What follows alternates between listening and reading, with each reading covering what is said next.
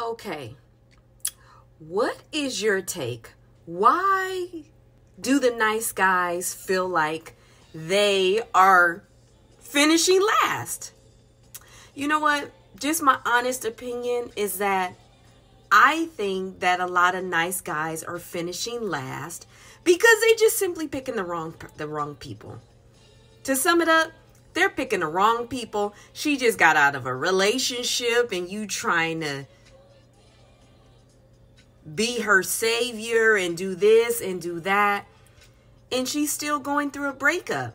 I don't think that's the ideal person for you to go after. But that's just my opinion. But you're going to finish last in that. Let her heal. Let her go about her way, boo-boo.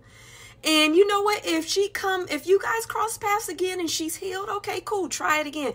But I think that's one of the reasons. Picking the wrong people at the wrong time. And it's a possibility too that you got to look within first, because if you are going for those type of vulnerable women at that particular time and you are dealing with some things yourself, it may not work, you know?